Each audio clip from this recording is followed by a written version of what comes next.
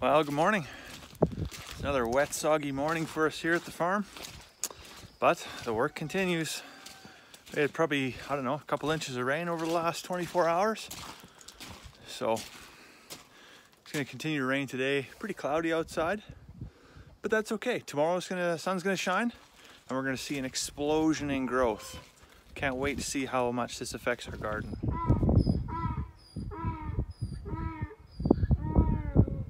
Well, thanks for that introduction, Eeyore. As you can see, according to the rain gauge, we got 0 millimeters of rain over the last 24 hours.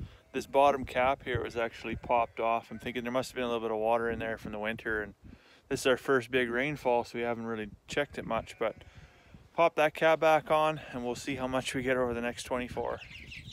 Good morning, Chickie Poo.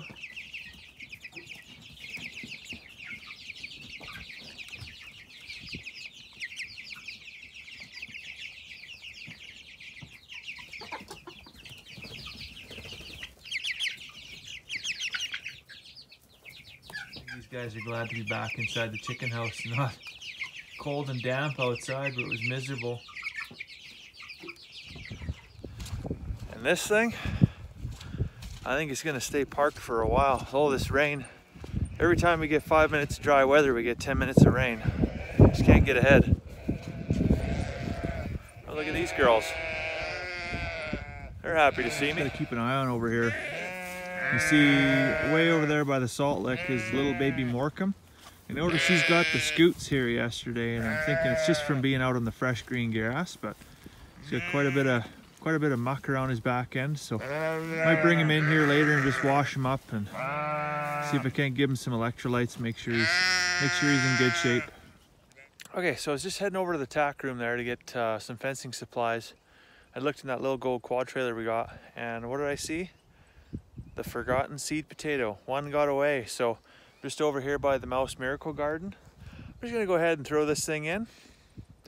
What's one more gonna hurt? So I'm just starting to get this first section of sheep wire up.